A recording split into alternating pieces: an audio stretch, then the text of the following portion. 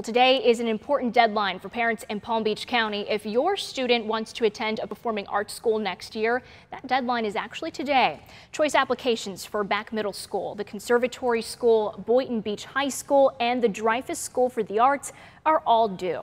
Superintendent Dr. Robert Avosa says there are some misconceptions about applying that parents do need to be on the lookout for.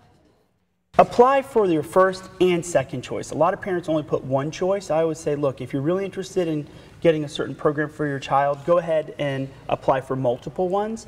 This one is just for performing arts. You still have several weeks in order to get your child's name in for the other programs.